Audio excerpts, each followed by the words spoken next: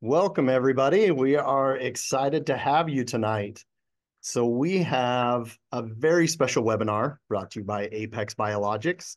Tonight, we are fortunate to have three esteemed doctors providing valuable information to help our viewers to create a successful practice. Dr. Bert Mandelbaum, who is a leading orthopedic expert, graduated from Washington University Medical School, completed his residency at the Johns Hopkins Hospital, and now works at Cedars-Sinai Kerlan-Jobe Institute, affiliated with UCLA. Renowned for his research and sports medicine contributions, he served as a team physician for UCLA Athletics, LA Galaxy, and has played vital roles in FIFA World Cups and Olympic Games, earning accolades like an honorary doctorate from the State University of New York in 2009. Dr. Jason Dragoo, who is a professor and vice chair of academic affairs for the CU Department of Orthopedics and endowed chair of regenerative medicine. He has developed many procedures designed to augment the healing of a patient's own body. He is also the head team physician for the Denver Nuggets, as well as consultant physician for the U.S. ski team. Prior to this, he was the head team physician for the Stanford football program for 13 years. And then Dr. Ariana DeMers, she is a board-certified, fellowship-trained orthopedic sports medicine surgeon.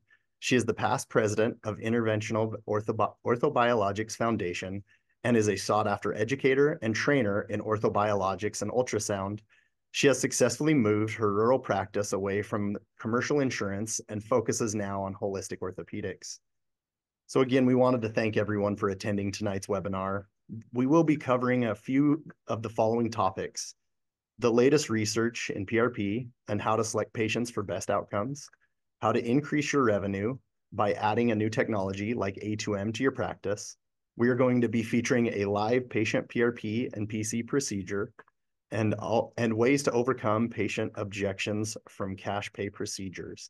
So without further ado, I'll pass the time over to you, Dr. Mandelbaum. Well, good.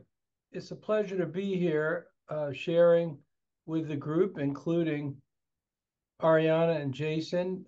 We've always had a great opportunity to work together. And I'm just going to share my screen here if I can. And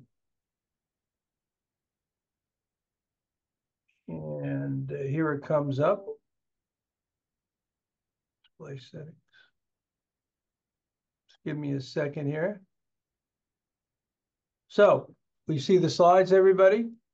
Perfect. Yes, well, tonight, hopefully, that we come away, all of us, with is a different and more comprehensive insight into how we think about these autologous biologics. And we're going to focus tonight on PRP and A2M and give you kind of an evolution of thought of what we have learned in recent years.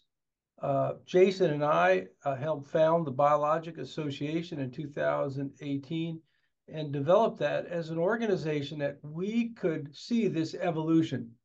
We could translate what the science says to the general audience as our public, as well as all of us as clinicians, and hopefully come away with optimal ways of using these biologic interventions. So what have we learned over time? Well, we learned that we have a family of biologics, and everything from even corticosteroids down to WNT pathway inhibitors and everything in between. Now, my focus is on PRP at this point.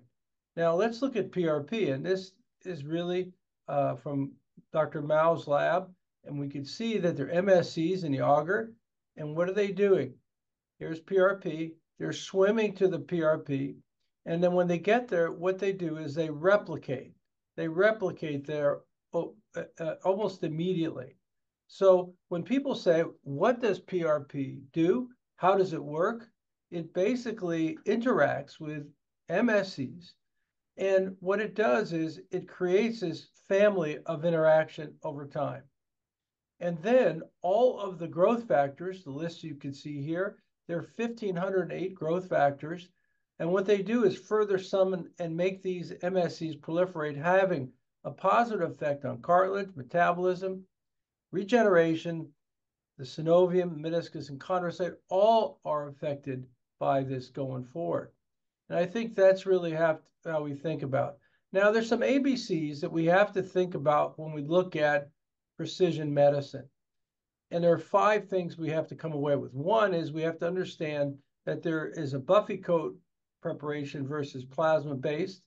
We must think about, and you'll hear more about this, concentration aspects of platelets, of white cells, the activation, and lastly, the dosing. And I think we'll really talk about the ins and outs because we have learned a tremendous amount in recent years about this. Now, one of the cool and fun things that I like about the APEX system is it makes you think about diving into the biology. No pun intended, but when you understand, when you put your needle in there, you're thinking of, wow, here's the platelet poor plasma. What's in that? How about all those proteins? And what's in that buffy coat?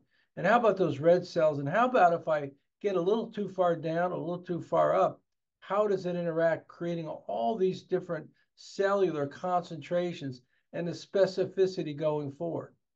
Well, this flexibility allows us to choose between leukocyte rich and leukocyte poor.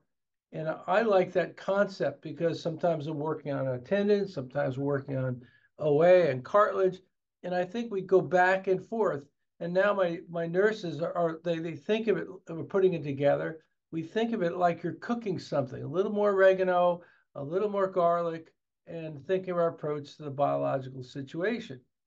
And what we do here is we extract the PPP, and we then have the PRP, and we can manipulate that PRP depending on what you want and, most importantly, what you need. Now, some great literature recently for us to highlight. And the biggest issue is that from a variety of sources, it seems like more is better. As they say, the authors Bonsell et al. Say, 10 billion platelets is crucial for PRP to have a long and sustained chondroprotective effect. We've been working this, you see this list of centers. At Cedars, we've been collaborating with Mayo and HSS, Northwell, Stanford, Cleveland Clinic, University of Colorado with Jason. And we've been working on this whole what's in the PRP and how does it affect the patient for a while. We started, it was called the ROC, the Regenerative Orthobiologics Center Project, and now it's the BARB project, Biologic Association, Registry, and Biorepository. And this is from our first 20 patients data. We up to, believe it or not, almost 500 patients at the moment, but this is the first 20 patients. And what we find, there's this direct association. As you can see, the more platelets, the more responders. So more platelets, better response going forward. Which, interestingly enough, when we look at some of the work done in Europe, and you can see here, this group of studies, if you look at PRP at different times of response, 1 month, 3 months, 6 months, 12 months, it turns out the low platelet preparations versus the high, you can see the green, definitely more positive response. Same conclusion in terms of the number of platelets and responders and the more absolute response with respect to non-responders. So you can see the green. And ultimately, numbers matter. So for us as clinicians and technicians in this matter, as I said, you're looking into it and you're thinking to yourself, how can I get the most amount out of this? Recognize conceptually what we need to achieve. And again, these curves really show us the interrelationships between the PRP final volume and the platelet count. And we can see how we can concentrate that depending on what we want over time. Adding more volume increases total platelets, adds more growth factors, and IRAP coming out of the protein concentration, even though it seems like the enrichment factor and platelet concentration goes down. It's kind of an inverse relationship, but once you understand that, it's kind of cool to understand. Now, the Apex folks have looked at this. They took 70 patients in Utah, and they looked at the platelet enrichment, and they found 8.93% concentration from baseline, platelet recovery at 71.15%, an average platelet count of 1,213,000 per microliter. So again, I think the interesting thing about this is that we're seeing more is better. And again, I'm spending a lot of time talking about this now, But I think this is really an important for us, aspect for us to think about at this point in time going forward. So I'd like to stop here, Jason and Ariana, and really talk about this and to think about over the last 6 years, how each of our thoughts have evolved in this regard and how we can think about this in a variety of clinical situations. Jason? Hey, well, Bert, that was incredible, and we see how far this has come with regards to, as you were saying, precision medicine. Think back that it used to be you get your kit, you put it in the centrifuge and you inject your patient, and now we are being much more precise about, well, what are we actually injecting in the patient? We are now realizing that there are lots of things that are important within PRP, and let's just even open our eyes and unfocus a little bit more than that to is PRP fraction of our blood the most valuable thing, that we have. And I think you'll even hear tonight and some tidbits of some really exciting data that's going to be coming our way of exploring the use of other parts of our blood, including platelet poor plasma and all of the factors that are within that portion of our blood as well. And so we're now in the era of precision medicine, but what's best, and as you were saying, Bert, it really is 9 times baseline. Is that best? Is it better to go to 13? And I think there's some data to suggest that you could get too high with regards to the enrichment of platelets, but certainly it's much more than we thought before, right? Where there was some data to suggest that if you just double, right, so that's maybe the baseline of creating PRP, that was good enough. And now I think as you said, Bert, the pendulum is really swung, and we're getting more and more data from our centers to suggest that these higher levels of platelets are better. And I'm going to make the argument that the higher levels of growth factors, that some of which we're going to discuss tonight, are also really important. Ariana, do you have similar feelings, from your viewpoint of PRP? Yeah, absolutely. And then one thing, that I keep seeing is that we are just being more and more precise. And when we used to talk about leukocyte rich and leukocyte poor, we didn't have that data. And now we're talking about lymphocytes and monocytes and what are we doing with the neutrophils? So what are we producing? So that precision is really, really important for us to know exactly what injectate we are putting in our patient every single time. And I think that the work that the Barb is doing with really characterizing exactly what we're putting in our patient is so critical. Yeah, I was going to ask you, Bert and Ariana, my experience with PRP, and that comes from, different kits and, different companies really trying to understand what's out there and what we could create, and also just doing it manually, which I think all of us have done in our laboratories as well. What do you think, about the modern day kits? One thing that, again, what was striking for me was the ability to be precise as far as the fractions, right, that you're getting out of the PRP. If you want to include the white blood cell fraction, can you do it with the different kits and the different manufacturers? Do you have to do that manually? Getting a little bit of red blood cells, has that mattered in your results, even anecdotally, because you guys have been using this for more than 20 years. What's your guys feeling about the kits and usability? Because I think that's becoming really important as we get more precise. That's a good point, Jason. One of the great things about the Rock and the Barb study that we've all learned, that all of a sudden we take Hariba, which is a great way of analyzing the number of these cells. And for the sake of being appropriate, one of the companies we tested, we couldn't concentrate the platelets above 1.45. It was the greatest. We called back to the company as well. The problem was the tubes, and the problem was the centrifuge. And we changed everything and changed everything, changed everything. We could never concentrate those platelets greater than 1.49. And when you look at one of the challenges we have as a field there was a Benel study from JAMA published, and they found the randomized controlled trial, beautiful study, but they found it was no different than placebo. Well, that particular PRP probably never concentrated more than 1.5. So what would you expect of a PRP, especially with what we know now? And we're talking about 8.9 3 times baseline as an average. So I think it's the specificity, the precision. That's how we have to think now. And now, Jason made a point that we can think about this because we're basically the chefs of this. Wouldn't you say, Ariana?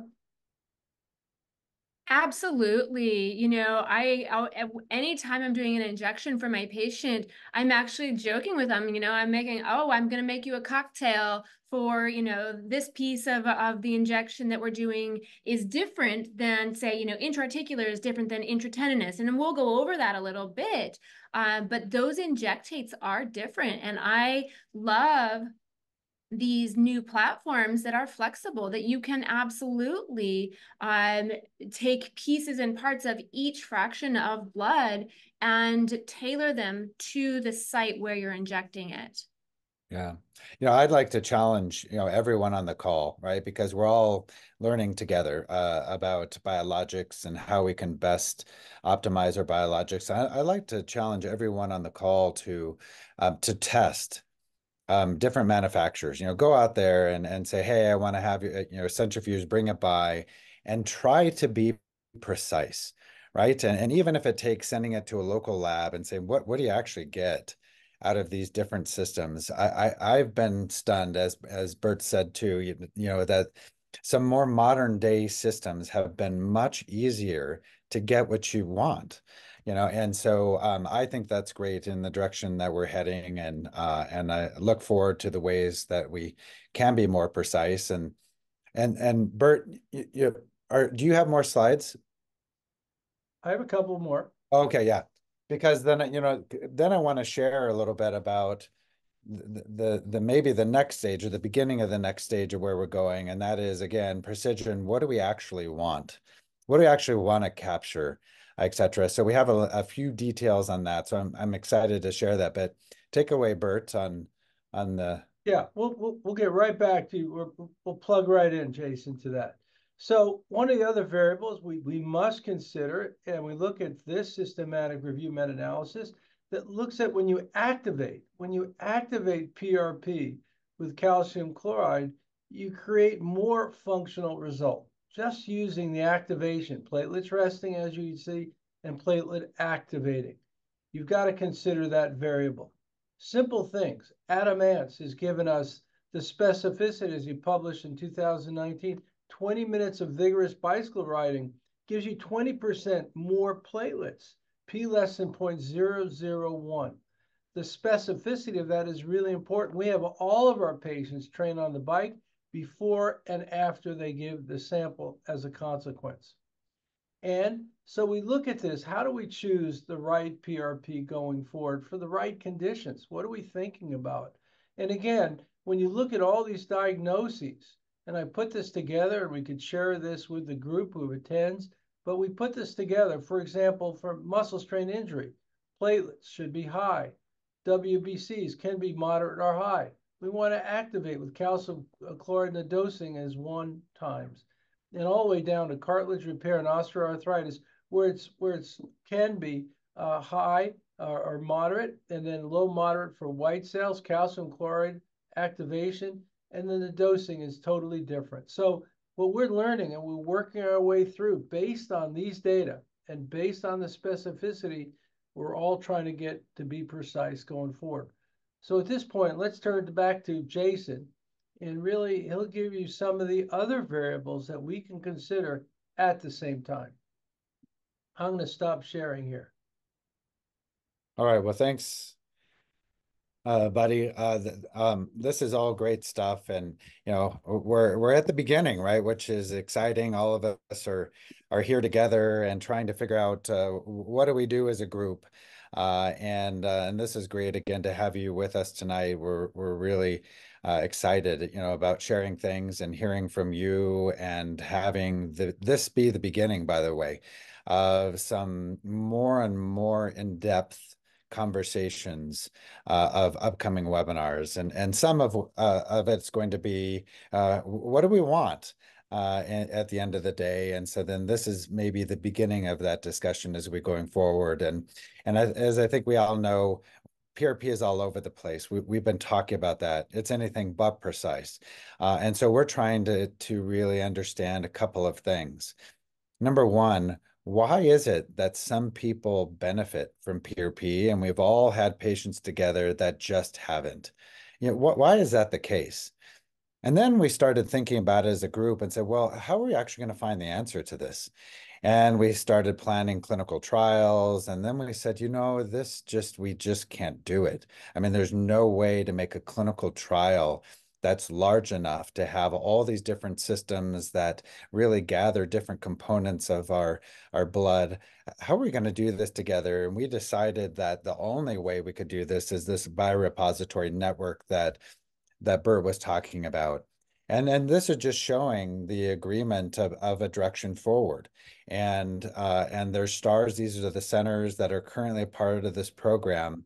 But I think one of the things that we wanted to say tonight to all of you who are joining us is that we want more sites, right? We want to enlarge this. We want to have more pooled data, right? Because it's going to make us all more precise in what we do going forward.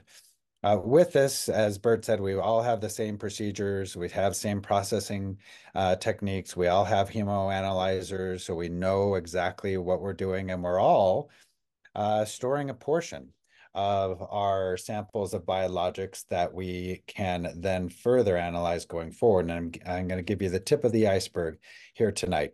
Here are the centers going forward. But here's what I really wanted to share with you all is, again, just some exciting first early bits of data. So this is from Scott Rodio's lab in HSS. And again, an early study with just some of the early subjects within the BARB. And you see how they have chosen their responders versus not, right? They had to have 20% pain improvement in comparison to controls in the KOOS pain score. And so then they created a dichotomy of their patients. And here's what they found. They found that the things that mattered were at the top of the list. One was IL-17. And it's interesting, that's not something that when you look at the science of blood and the science of our musculoskeletal system, IL-17 doesn't necessarily pop up, as a candidate. But I think what I want to try to convince you here is when you look at this type of data in different ways, guess what keeps popping up? IL-17. It's a way again, and it's fine to have this with 20 patients per center. But when we have 1,000 per center, then we're going to really have some powerful data. So remember IL-17, that was really the big take-home point. The TNF alpha kind of is this receptor modification. And so again, short-circuiting the inflammatory process is certainly part of the findings that they had. Here's our early results, and see you really same thing of the KOOS score and 10% improvement. But what I wanted to show you is this chart, because this is our top 10 responders that we found. And I wanted to say, well, here we go. IL-17 is on the chart, right? And really in the highest level of correlation of patients, same as HSS. So it's just interesting. I don't have any big thing to say about IL-17. It does have lots of things that it has been linked to with regards to the cell and tissues. Epidermal growth factor is one that I think is interesting, and I want you to be thinking about that. It's a very small molecule, so we need really special ways to filter that out. And the other thing that came at the top of our list, which we just, I don't know, I'll just say me, I really think this is going to be a big deal as we get further into the understanding of these growth factors. And this is platelet-derived growth factor, and this is the isofraction BB. Now there's really good studies that show that this growth factor version BB is the one that helps detach our mesenchymal cells, our parasites that are attached at our perivascular locations, on the arteries. So it's intimal play in between the cell fraction and signaling of a renewing cell fraction, of the MSCs and releasing that into the circulation. So we have our eye on that is a top candidate as well. As we go on Cedars-Sinai, we have really chosen Cedars because of their great science, basic science, and we wanted to take this exploration one step further, right, into mass cytometry and protein isolation. And I just want to show you again the tidbits of this. Again, very really cool preliminary data. So they did the same thing, right? I just want to show you the responders and the not responders, and just that's how the science was done. And then these groups were measured, and this was a little bit of what Bert was talking about. Is one of the first things that we saw is that the leukocyte population of the PRP is not necessarily a bad thing. And we had, and I'm guilty of this, of generating terms of platelet rich, leukocyte rich and leukocyte poor. And it's a little too simple of a term, right? Because this is clearly showing that the leukocyte count in patients were increased with responders. Now, it's true that it wasn't the neutrophils, but look what it was the lymphocytes. And although that wasn't statistically significant, you can see that is the change with regards to the leukocyte. So very interesting data that's maybe changing our opinion on really what should be in our PRP. Here's what Bert showed too, and this is just the overall platelet count. And we just showed that the higher platelet counts really did matter, and they really were higher. And this is basically across the institution so far with the preliminary data on responders versus not. Is sky's the limit? I don't know, but more versus less is showing signs for response of PRP. Here's the mass spectrometry and show heavy chain, immunoglobulin heavy chains. And of course, these are part of the B cell antibodies. And again, these are something we wouldn't have known, but this really has a big part of innate immunity and linking biologics to modulation of the immune system. So again, heavy data here, but this shows that we really need to dig here, and we really need to understand what we want to collect in our PRP. And the same thing, dendritic cells, really showed a really heavy trend to favor response versus non-response.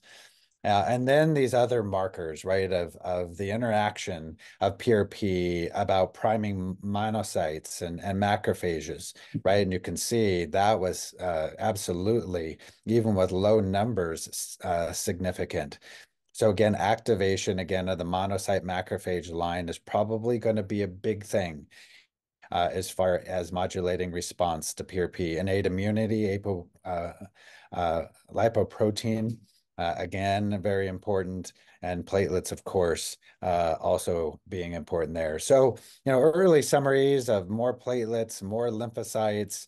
IL-17 is starting to stand out. Platelet-derived growth factor, isofraction BB, beginning to stand out too. And so then it forces us really to kind of unfocus our eyes, and PRP is certainly a great thing. And my question to you all is, how can we make it even better, right? And this is the exciting part of what we're trying to build and where we're trying to go with creating biologics at Apex. And this is I think, really the next step in biologics, where we can refine and we can concentrate other parts of the PRP other than just the platelet fraction itself.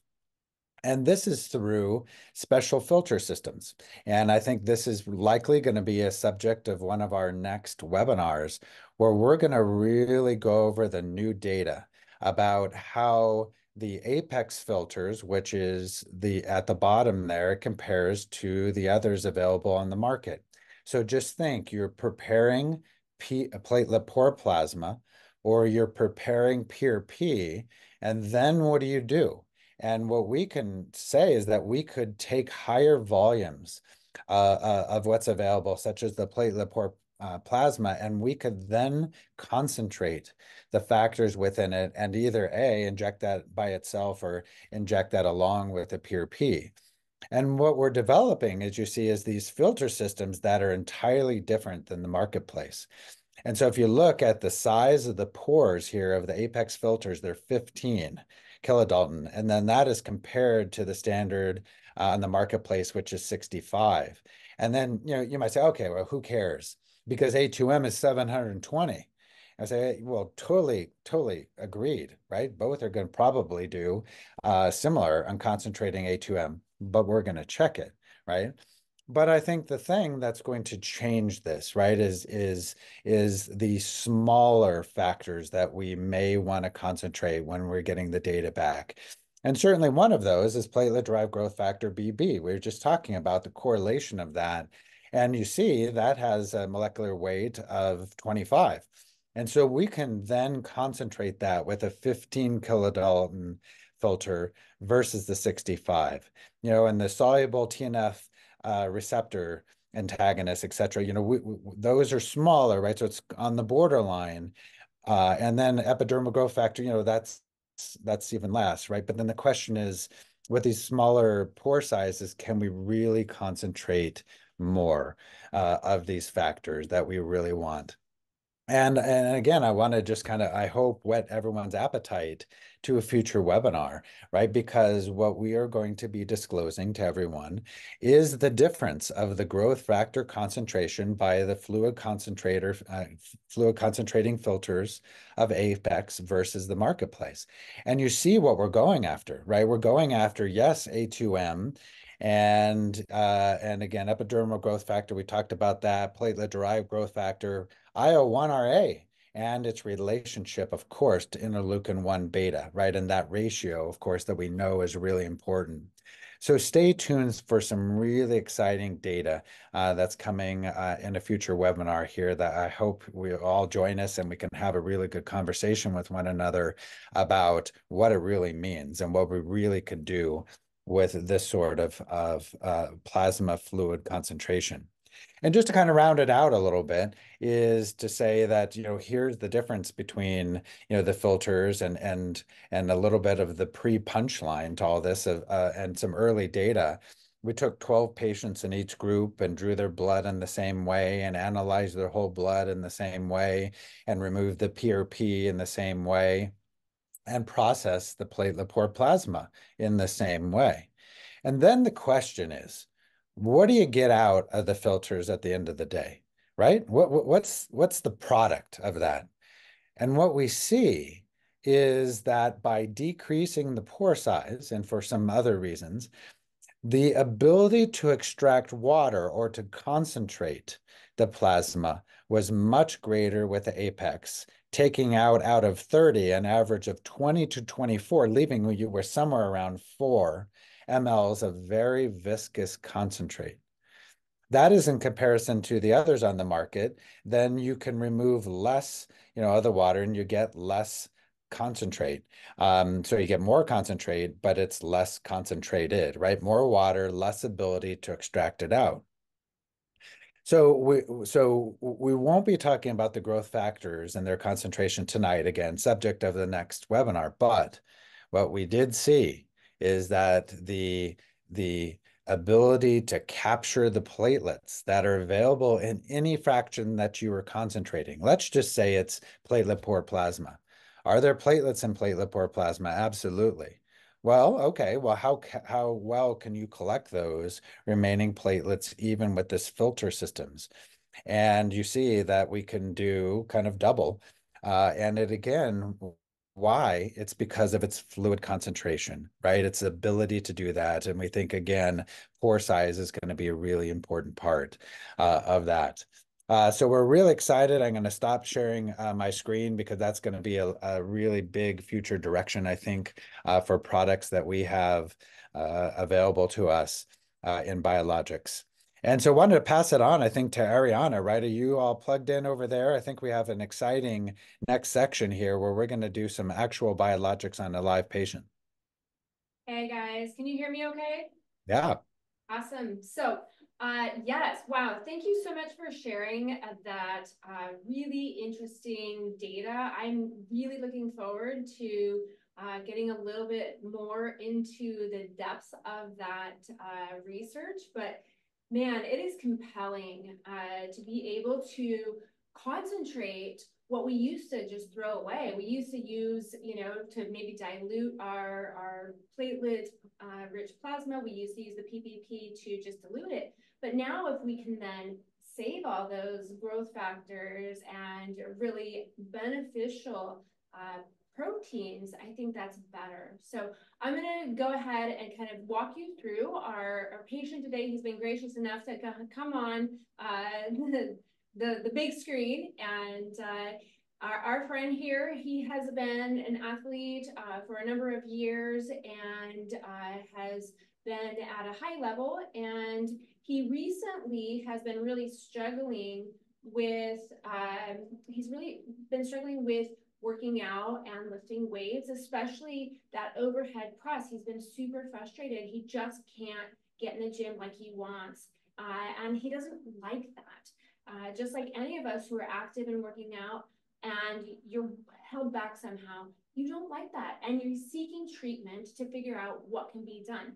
So we recently, and I'll share this with you, we recently ultrasounded him, did some testing, and we found that he had a partial thickness rotator cuff tear, and I can share that with you today.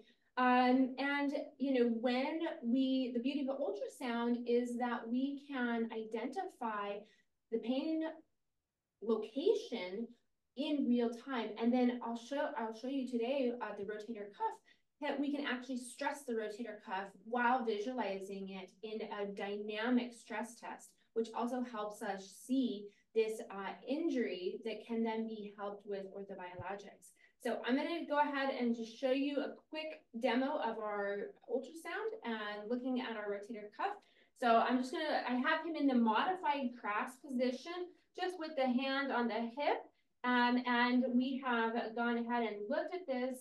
And if we want to look at the ultrasound, that we're going to go ahead and look at that supraspinatus. This is the anterior band. This is that biceps tendon right here. So we'll just go just posterior to the biceps tendon. That is that anterior aspect of the supraspinatus. And then there are some calcifications and some abnormalities. I'm going to have him just very gently nudge against me. And that looks to be intact and relaxed. But as we come back, we start seeing some abnormalities through that mid body of the supraspinatus. Go ahead and just nudge me gently. And you can see that start to retract and start to be abnormal and split apart. And so that is his abnormality of his rotator cuff. And so this is where we're going to actually treat this. This is that whole footprint of the supraspinatus right here as it starts to go into the intra-articular space. So that's what we'll be treating today with our leukocyte-rich PRP or monocyte and lymphocyte-rich neutrophil reduced, if we want to be really specific, for his partial thickness rotator cuff tear. So if we want to get to how we actually prepare this, we did previously draw blood and we put it in our centrifuge. And I'd like to share with you how exactly we go about creating that leukocyte-rich or lymphocyte monocyte-rich neutrophil depleted product for our injectate for our rotator cuff partial thickness tear. All right, so she's gotten that spin done. She's then going to go ahead and very gently place this in the bench top press. We'll just pop that top off. There we go. It's off and into the bench top press. And And the thing that's really great about this is it's super, super precise so that you can absolutely be able to draw off your, if you see that we've added a light, so you can actually see that PPP layer, that buffy coat, it looks beautiful. So we're gonna be drawing off. Yes, Dr. DeMers, sorry to jump in. As you can see, there are measurement markers on the front of the concentration device, and where you requested a 6 ml harvest of PRP, you will push your buffy coat layer up to the 6 ml marker on the concentration device while extracting the platelet poured plasma. You will remove the 60 ml syringe and set that aside to process the protein concentrate. Replace it with the primed 12 ml syringe. You will then continue using the benchtop press to push up the buffy coat into the 12 ml syringe. This is where you have the flexibility to capture the type of PRP your patient needs. You can stop when you get a small puff of red for a leukocyte pore sample, or push in more red blood cells to capture more leukocytes. Here you can see we've captured close to 1 ml of the red blood cells to create a leukocyte-rich, high-dose PRP. Back to you, Dr. DeMers. We're going to go ahead and, we're going to go ahead and prep our patient. We'll put him back in that modified CRAS position, and we're super excited to go ahead and get this guy injected with our PRP. I previously injected him with a super scapular nerve block, and that's been for me a really big game changer to help do this with really minimal discomfort and pain. So I'm just going to grab this over here, and she's attaching that to the filter. She's getting that set for y'all so that you guys can see how this works. And then we'll I'll show you exactly, you won't miss anything. I'll show you exactly how this is going to work, how this is going to go. And as Andrea's prepping this filter, you can see she attached a small green filter onto the end, the opposing side. What that will do, it will allow you to press the platelet poured plasma into the filter. It will release the air out of the opposite side to reduce foaming. And when you do that, the plunger will go until you hit the platelet poured plasma and it will stop proceeding. So now as she preps it here, she's going to attach our Biologix syringe onto the bottom of the PC filter. And once she engages that, it will create a closed system and allow the platelet poured plasma to be processed through the 15 kDa filter.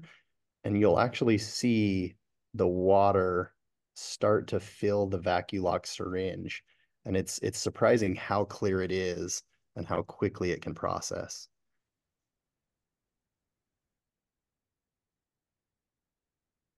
You can see that water coming out so precisely. It's awesome. All right, so here we are. We're ready to inject our platelet-rich plasma. And we have a 25 gauge needle, and we've got this rotator cuff area, right? That's supraspinatus.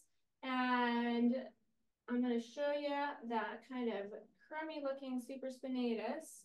If you can, and then what we'll do is we're just going to inject him 1, 2, 3, 4. And what you can see is the needle coming in.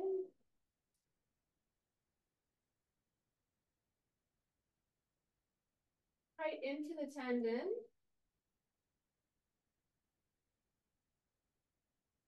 And you can see that tear. Now, if it was a normal tendon, it wouldn't accept the fluid, but that whole tear, that interstitial tear, is accepting fluid like crazy. And so I think this is the benefit, and I'm just going to change that a little bit, that trajectory a little bit, and get this other area. And that's the benefit of ultrasound guided injection, is I can precisely place this injectate in the supraspinatus. And this is all not normal tendon. This is all abnormal tendon, which is why we're here. And so then I'm going to just change my area where we're going to go. And this is all beautiful. Okay. And then another injection right through here. Get a little bit more gel.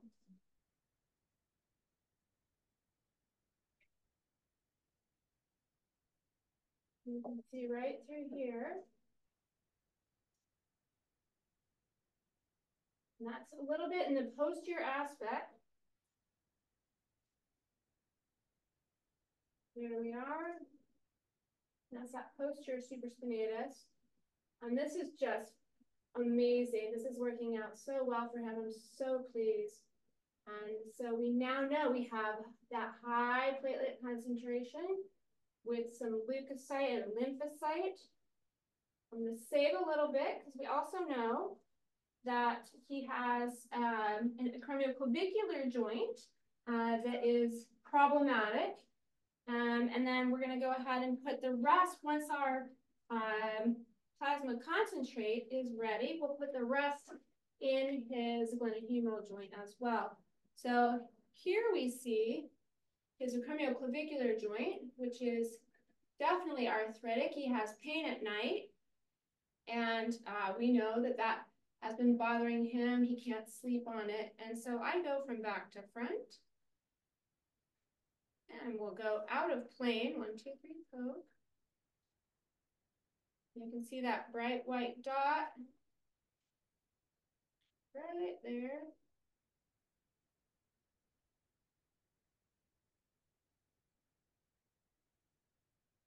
Get that centered, my center line.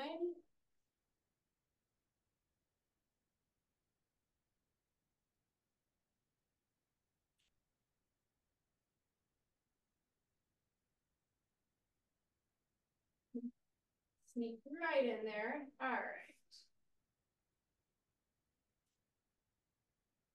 You can see our beautiful PRP. Okay, about 1 cc right through there. And then we'll do the rest in the glenohumeral joint. So you have our PC, platelet concentrate, and this is where I'm going to be making my cocktail for him. So this is a more viscous fluid. So you can come, got that over there. Mix them. Great. Yeah, I'll just take that. So this is the remainder of my PRP right here. I'll take that little guy. There we go. Perfect. And then we can just do that. It's a lure to lure. And it'll get just a little bit more viscous, which is the A2M is quite a the plasma concentrate with the A2M in it is just a little bit more viscous than you'd usually think. So I like to mix it with either some reserve PPP or PRP, whatever makes sense. And then we're going to go ahead and put this in the joint. Sometimes you need a 21 for the viscosity of that plasma concentrate. But I'm going to just go with a 22 and we'll see. In theory, he is blocked, so it shouldn't be too sore. I also did put some lidocaine in the posterior portal, so we'll go ahead and take a look at that.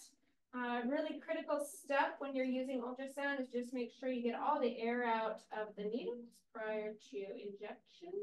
Otherwise, you may be sad that you can't see anything. So here we are. Let's see.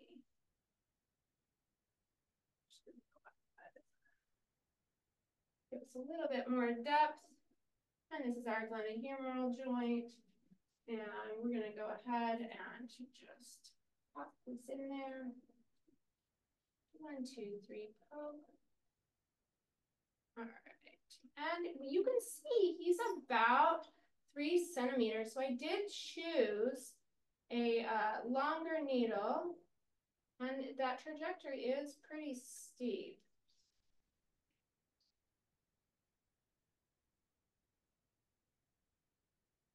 See that coming through.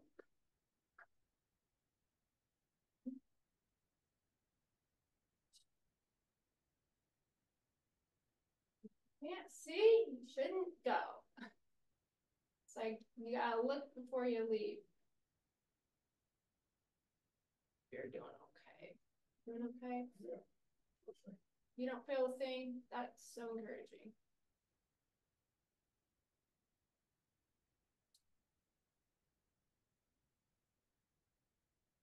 And as you guys can see, this trajectory is quite steep.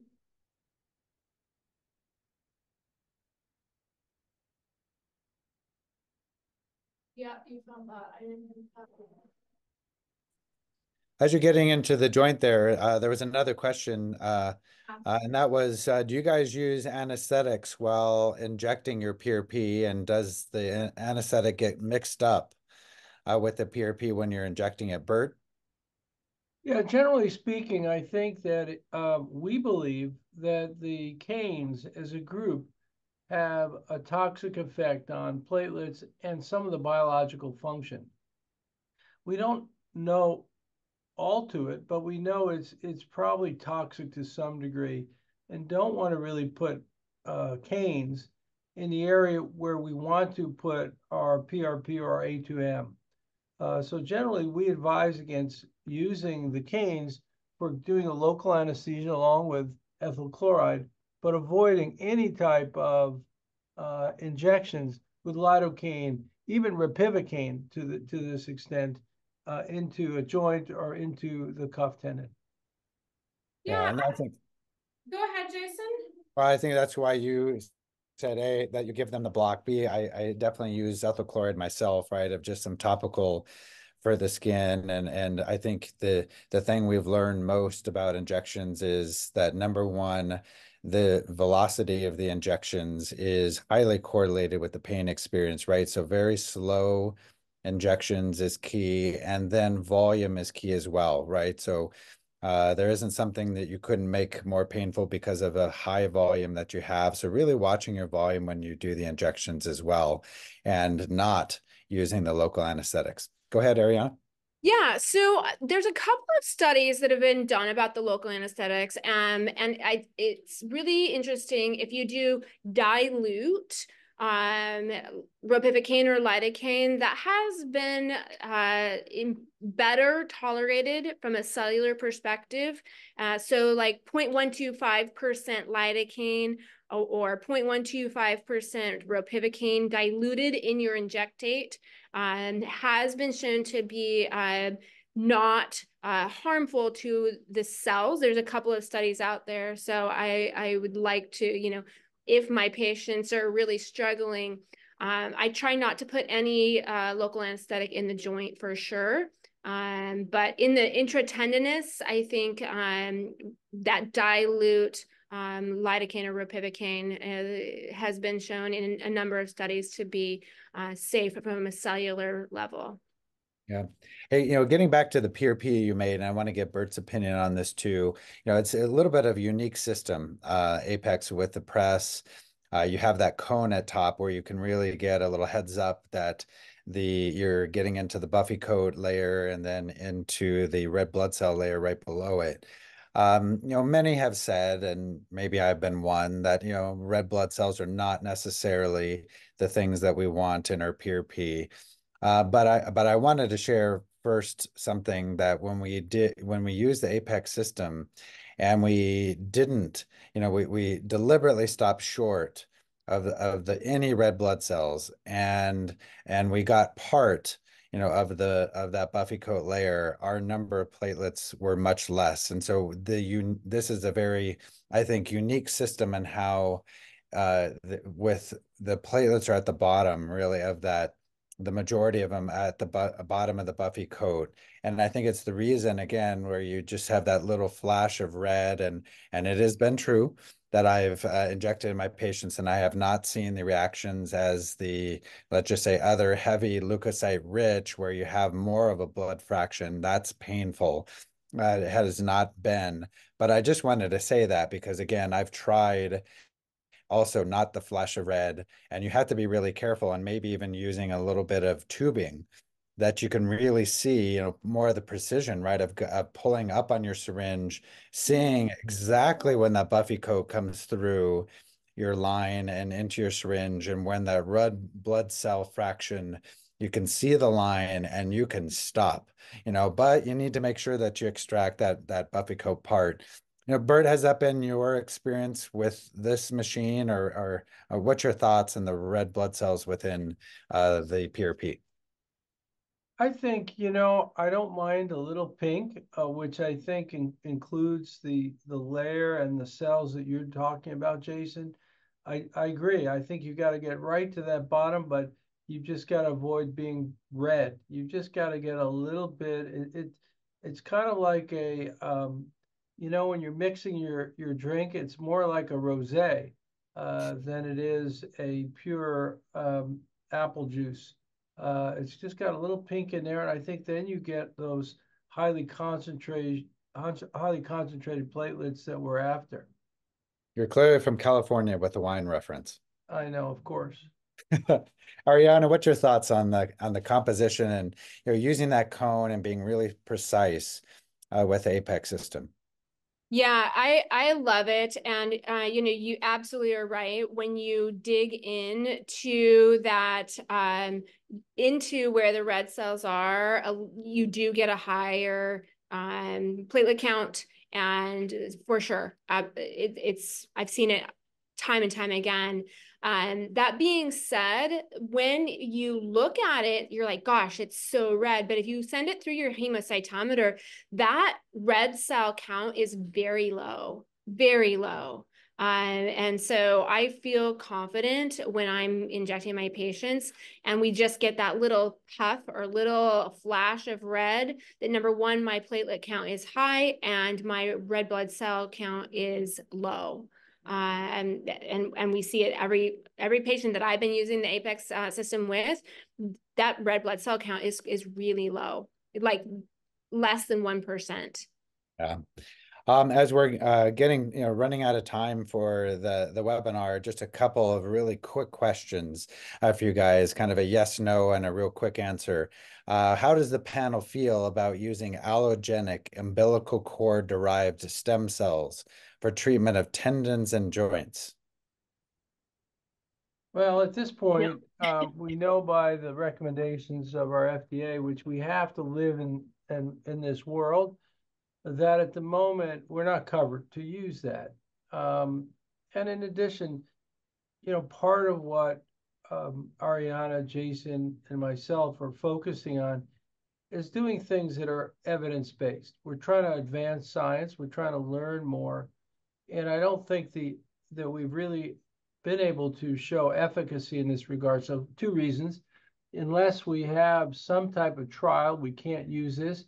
Number 2, we don't have the evidence. So I think we're limited in our ability to recommend that. And I think at this moment in time, you leave yourself really uncovered in terms of and liable to if anything goes wrong. Yeah. Anything to add to that, Ariana? Yeah, I would say at this point, the FDA has made it pretty clear that that's not appropriate for use at this point. And I talked to lots of doctors that said, well, but it's so good. And that may be, it's just the FDA has weighed in at this point, and I don't feel confident and comfortable to go against the FDA at this point. Yeah, and I would just quickly throw in that, we all have biologic centers on the panel, and I'll just speak for myself, have had a pretty significant amount of patients come in with complications of the allogenic umbilical cord cells, and it is a kind of a reaction of a pseudosepsis, a fibrotic reaction, and with arthroscopy, they're definitely, it's kind of an arthrofibrotic, kind of disorganized collagen. It's a very interesting to look at it. Maybe one day on a webinar we'll talk about it. But I think there, from the biologic perspective, we all hear that the stem cells are immune privileged, and the reality is in these preparations that there are proteins that are not immune privilege, and there's some level of an immune reaction, and it is what the FDA is worried about with these, and of course their purity, etc. So I think all of us have been saying, well served to stay away from that at this point. The impact of leukocyte richness or lack thereof varies based on site injected. Yes or no? Bert. I think the group at the Rizzoli Institute did a study showing no differences between rich and deficient. I think I think we're going to move away from this concept that one is any better than the next. And some of our colleagues have pointed out that this is a dynamic series of changes that we're influencing. What happens at one time, maybe M1 macrophages, but the next phase maybe M2 that are anti-inflammatory. So I do think that we're learning this is probably going to be less of as a variable.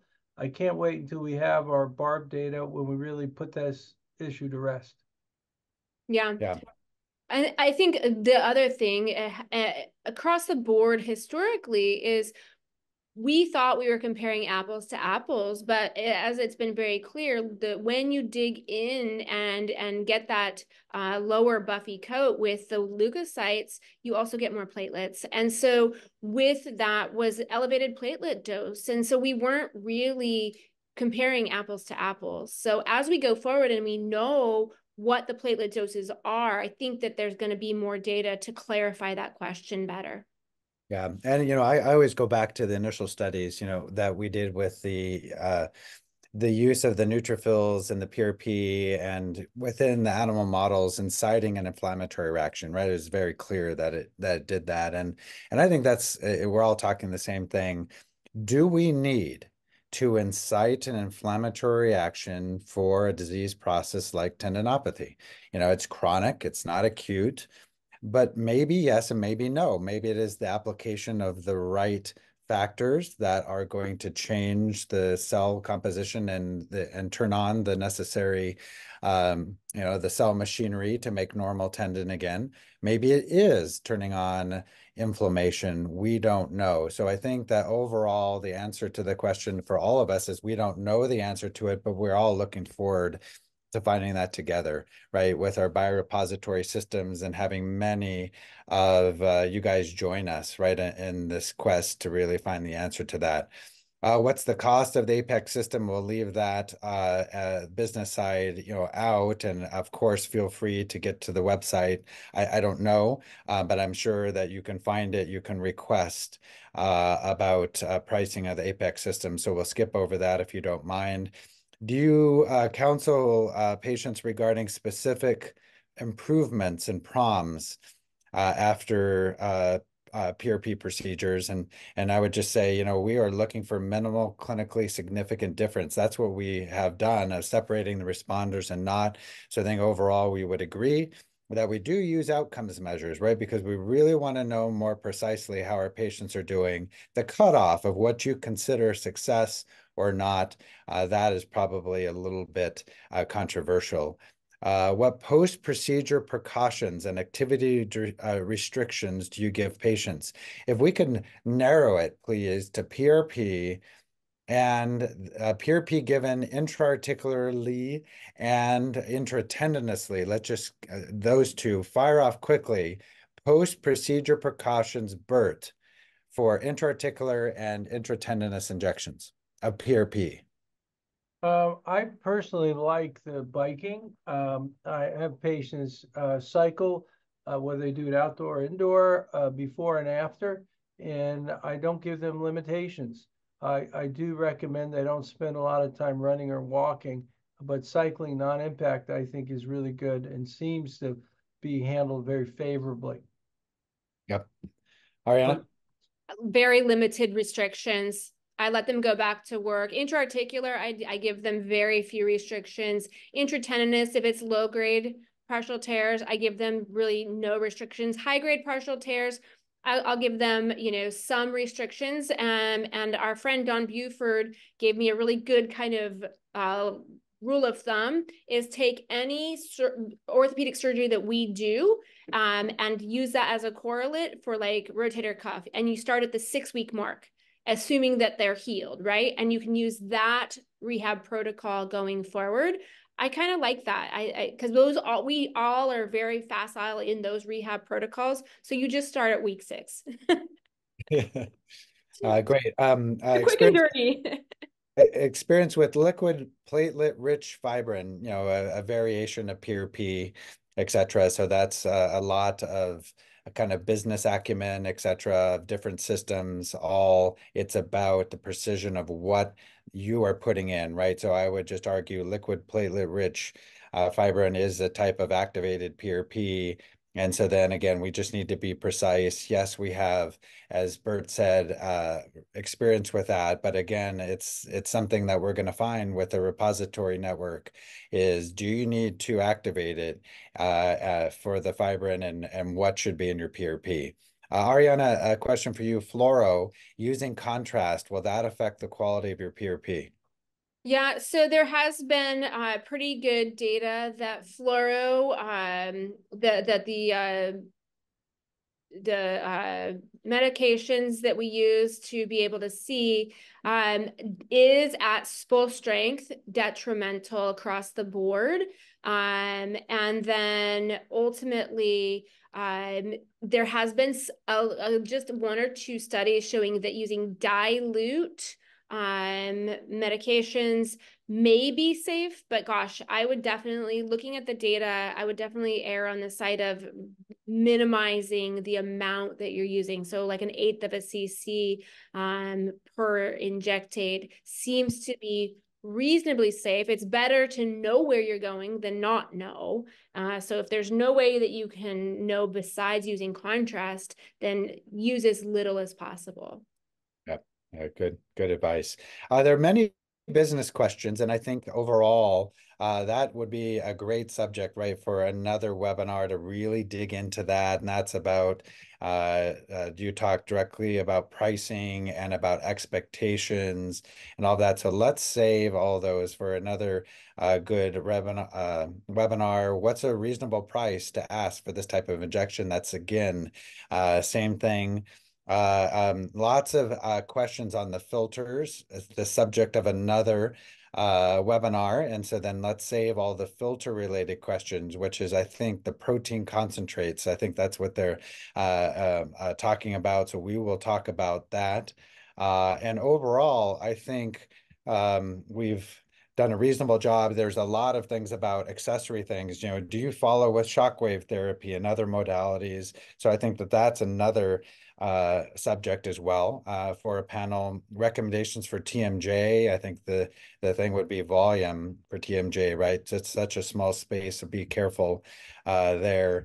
And a lot of questions also on A2M.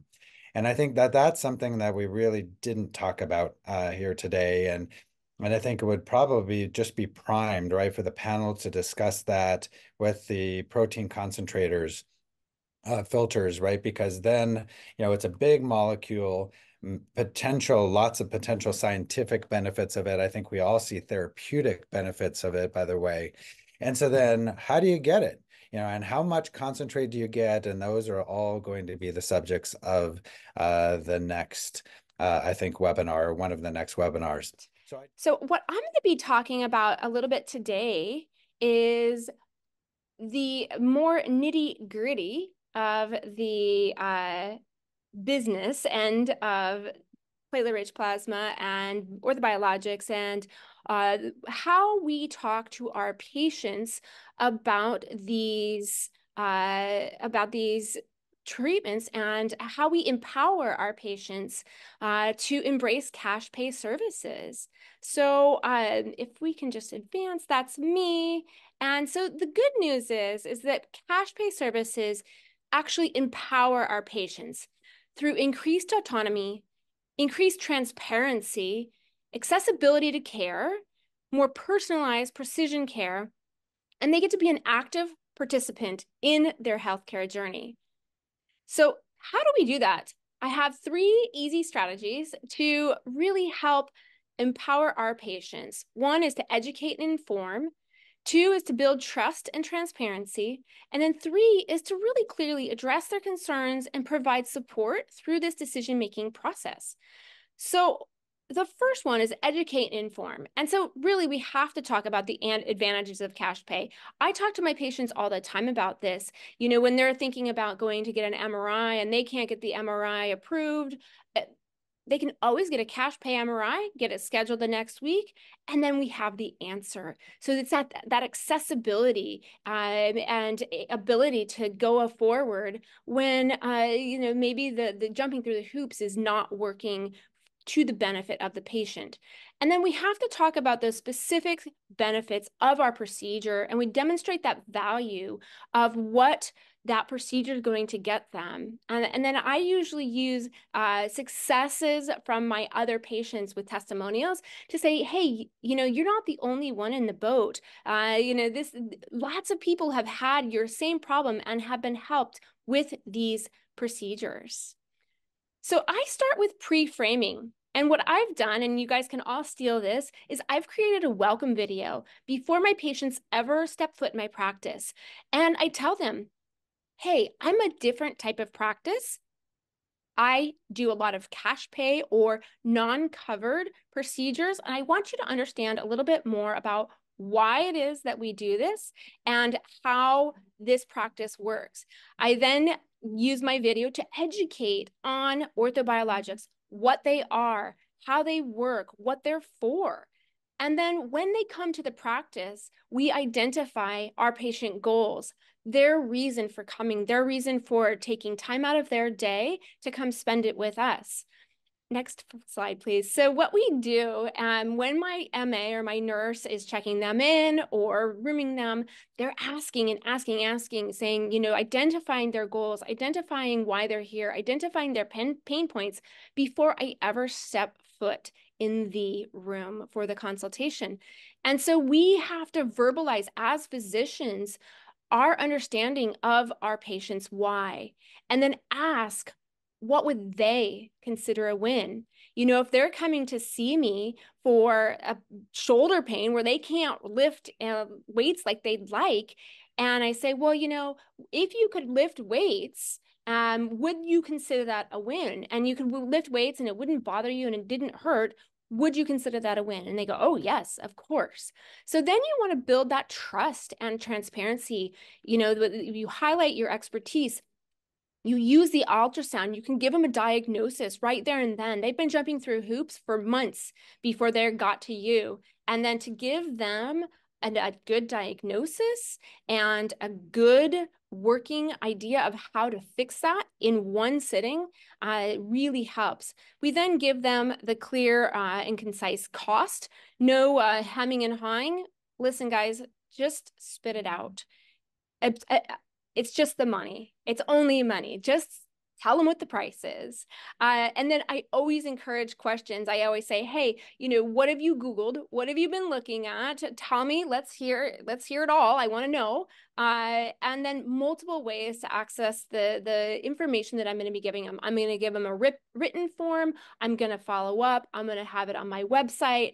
All of those touch points and ways for them to continue to be informed is super helpful.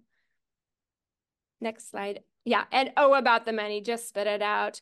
When we go to the store, we don't ask, you know, gosh, that bread price is expensive, or, you know, it's $4. Bread's $4. Some people think it's expensive. Some people think it's cheap. It just depends on what you need. If you're starving to death, it doesn't really matter if it's $4 or $40, you're going to buy it. If you don't need bread and you're on keto, then $4 is really pricey for bread that you don't even need. So the price is the price, regardless of who you are. So that don't get hung up and don't assign your values to the price of what you have to offer. And please, please, please don't undervalue yourself. You are an expert. You know how to do this. You're helping patients. Please don't undervalue yourself. We don't want to be the low-cost leader. So when we talk about cost, you know, I always am happy to blame the insurance companies that they don't value this. And they said, unfortunately, your insurance company doesn't cover it. They don't see the value in this treatment, but rest assured, we have hundreds of randomized controlled trials in the scientific literature that support use for this procedure. Just because the insurance company doesn't support it doesn't mean that it's not a good treatment and that will be beneficial for you. And then we talk about payment options. You know, in my practice, I take care credit, which helps kind of spread those payments over a number of months. And that seems to help some of our patients who weren't sure that maybe they could do that, but they do have care credit for their dog or, you know, for their dentist, and they can just use that. And then I always tie this back to the goals, and I help guide their decision based on what their goals is. And do I think that I can achieve the goals with injection-based therapies of either orthobiologics, PRP, or platelet poor plasma, or you know, some type of cellular therapy. And you want to focus on the goal. We're not selling the bridge, we're selling what's on the other side, you know. If I'm going to San Francisco, I'm not like, wow, you know, how many spindles are there? Is it 208 feet? You know, our patients actually don't care what the PRP is. They want to know that it's going to work.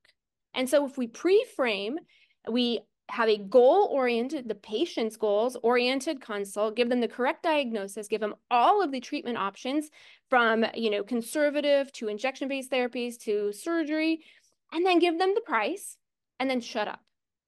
You do not have to tell them why that's the right price or why that's a good price, or you don't have to justify the price of your treatment. And then schedule them. And so I'm sure you guys are all saying, but you don't understand, my patients are different. You know, my patients won't pay. And we've heard them all. And I assure you, we've heard everything. So, but doctor, I have insurance. Why should I pay out of pocket? Well, there's lots of things, there's lots of insurances that pay or don't pay. And, you know, what we're experiencing every day is actually more insurance companies that are choosing not to cover even preventative care. And unfortunately, the patients are stuck in the middle. And I just tell them, you know, unfortunately, our insurance companies are not there for your benefit, and they're not there for my benefit. And so my job is to give you all the right diagnosis and all the options, and see what we can do. And I'm going to tell you whether it's covered or not. I'm going to tell you what I think is the right choice to solve your problem. Yeah. Well, how do I know it'll work? Well, because we have data. So I collect data on every single one of my patients, and we have data for each problem. And these are all patient outcome reported data. And what we're seeing with the BARB study is we have data that shows this is a beneficial treatment. Yes, I'm afraid of the procedure. So if they're afraid of the procedure, you know, they've heard from their friend that it was painful, or they saw it on the internet and somebody was crying. What I do is I walk them through, and I tell them, you know, we're going to draw blood. Oh, but I heard it's a lot of blood. Well, it's just 4 tablespoons. And then we process it here on site. You don't have to go anywhere. You can hang out in our lounge.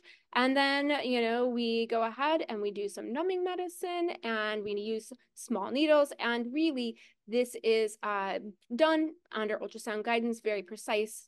And the maximum pain is quite minimal during the procedure. Sometimes for the first 24 to 48 hours after the procedure, it is sore enough to require some sort of medication. But when compared to surgery, it's a whole heck of a lot less painful than surgery. Next question. But what? I can't afford it. And that may be true. And so, you know, some people say they can't afford it. Some people just say that because we haven't shown them the value yet. We haven't shown them that these treatments have the ability to meet and exceed their goals. And so it really is important to get down to the nitty-gritty of why they're there. Is it because they can't play there with their grandkids? Is it because it makes them feel old because they can't work out? Is it because they stopped working out and now they're 30 pounds heavier? And really, you got to do a little digging and be that empathetic listening ear to see, you know, how we can help them. These are good. I will consider it later. And so, yeah, they can absolutely, this is not an emergency, but I do share with them what happens if they don't get the treatment. And we all know these partial thickness rotator cuff tears can progress and do progress at a known rate. Meniscus tears or arthritis progresses. This is a progressive disease. And so the earlier we're able to catch this, we do know that for arthritis, mild to moderate arthritis does respond better to orthobiologics versus severe end-stage arthritis. So that age-old adage, you just tolerate it until you can't anymore. Well, maybe we should do something sooner. And this is something that's not very minimally invasive, not surgery, and we think we can actually change the natural history of your disease. So please don't sell the bridge. They don't care how many spindles or how tall it is or how many platelets it has or how concentrated it is. They just want to know that this product and this treatment can get them where they want to go. They want the destination, not the bridge. So please, please, please empower your patients, give them the autonomy, provide transparency and accessibility for personalized care with orthobiologics and cash pay treatments. Thank you. Okay. One is when using the filter, and do you have a filter there that you can show? Because we haven't introduced it yet. We talked about it, but we haven't shown any pictures of it just to show. So that's what it looks like, right? So you put in your plasma at one part and you're going to get your water coming out of the other and the concentrate. So at the next webinar, we'll show you all about actually how to use that along with the data that we promised. But then the question is, using the filter from Apex, do you need to draw 100 mLs of blood or can you just draw 60? Yeah, absolutely. You can just draw 60. That's the lucky thing is it's pretty wetted, so you don't lose as much fluid when you're pushing the platelet or plasma through. I'm sure we've all had that experience where you think you got enough and then you end up and you're like, huh, I only have 2 cc's. I thought, is it stuck in the filter somewhere? So I just wanted to hand it back to Josh for some final words on behalf of Apex. But again, as the panel wants to thank everyone tonight for coming on, and we look forward to this continuing conversation going forward. Thank you so much, Dr. Dragoo. I appreciate it. We do want to extend thanks to everyone who attended, but especially to our panelists with Dr. Mandelbaum, Dr. Dragoo, and Dr. DeMers. Your insight was absolutely incredible to watch and be part of your conversation, and to see that live patient demo. And then if you saw Andrea held up at the end that significant amount of water that was pulled out of the platelet poor plasma, that's going to be discussed heavily in the future. And so we are very excited for this series to continue. We are, again, very grateful for the three of you and for your time. We appreciate everyone joining us tonight, and we say see you until next time. Thanks so much, everyone. Good night, everybody. Good night. Good night.